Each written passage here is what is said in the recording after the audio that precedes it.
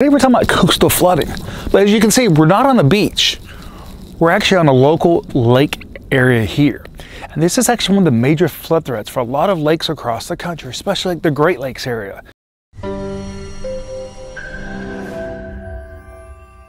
Hello, Chris Green here with the Flood Insurance Guru. If you've got questions about flood insurance, flood education, flood zone changes, elevation certificates, click below to visit our website, floodinsuranceguru.com. You can also check out our daily flood education videos on our YouTube channel. Remember, we have an educational background on flood mitigation, which means we can help you understand flood risks like this right here, your flood insurance, and mitigating your property long term to help you minimize flood losses and flood premiums. We're talking about coastal flooding, but as you can see, we're not on the beach. We're actually on a local lake area here. And this is actually one of the major flood threats for a lot of lakes across the country, especially like the Great Lakes area. You know, if we look at what's happened in Chicago the last year with flooding, you know, some of these closed basin lakes that don't have proper outlets for water to run off. You know, the erosion from coastal flooding can play a major role in flood threats in some of these lake areas. You see, coastal flooding just isn't a beach problem, it's a nationwide problem.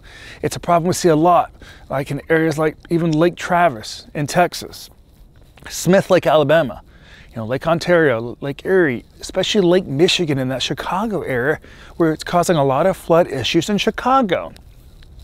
So what can you do about this? Well, as I said, as this erosion goes away, it's important to understand how you can protect your property. You know, just because you're not in that required, that special flood hazard area right now, doesn't mean you won't be in the future because of some of the coastal flooding issues along these lakes. So it's important that you have your flood insurance in place before this happens, or if something does happen and there's not a lot of land to protect you because of the long-term impacts.